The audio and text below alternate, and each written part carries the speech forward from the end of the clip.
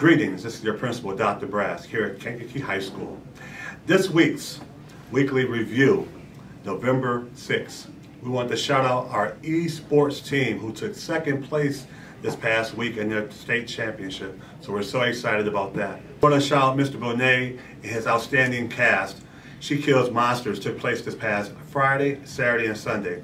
Outstanding job to our scholars. I was so proud of you guys.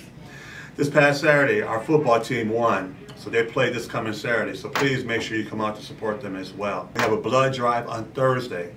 So students, if you have not signed up, please make sure you sign up for the blood drive, which will take place on Thursday. In addition, we have Friday is going to be Veterans Day. So we're going to observe that day. There will be no school on Friday. On November 15th and November 30th will be course registration for the following school year. So students in our English class, counselors will be coming in to your classrooms to go over the course registration on November 15th and November 30th.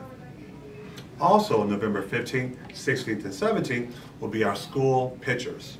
This is extremely important because it helps us update your student IDs and all the other information. So students, your attendance on the 15th, 16th, and 17th is very important for our school yearbook as well as for our student IDs. Lastly, as I mentioned before, we do have our results from our PSAT scores that were taking place in October.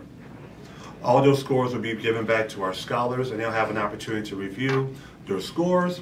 And what's great about it this year is College Board is partnered with a program called Big Future. Big Future is going to look at your score report and then identify what careers would be a good fit for you. Now, why is that important? Because I think a lot of times we take tests without knowing why we're actually taking the test. These scores are going to link back to a particular career that may be of interest to you. With that being said, we also want our scholars to know what that career looks like as we look at our planning for our academy structure for next school year. So students will be placed into academy based upon their careers. In addition to that, within your English class, we're going to be doing a defined learning activity that's going to be based upon your career. So all this information is going to come back full circle because it helps you identify what your defined learning activity is going to be. And it also starts putting you in a better frame of mind of why am I going to high school? What is life after high school? That is the job of high school, to prepare you for what's next. So we're looking forward to some great things this month of November as well.